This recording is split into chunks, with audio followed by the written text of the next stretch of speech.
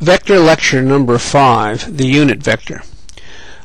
We discussed the unit vector in lecture number 1, and now we're going to get into its importance in terms of practical vector applications.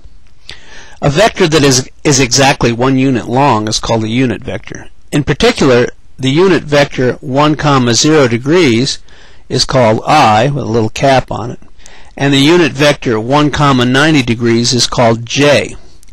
Any vector may be written as the sum of multiples of I and J, such as, let's take A, big A here equals little a, I plus B, J, where A and B are real numbers.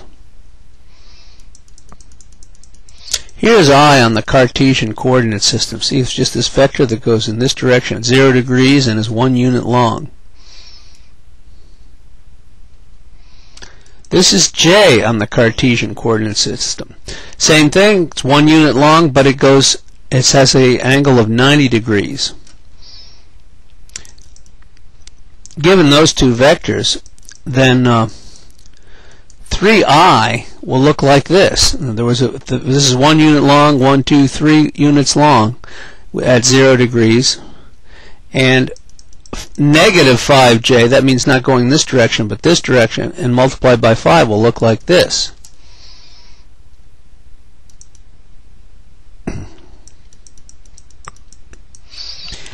And 3 times I plus negative 5 times J, or 3I minus 5J, will look like the red vector. Here I'm adding the two vectors geometrically by putting this one at the head of this one and then connecting the only available head and tail.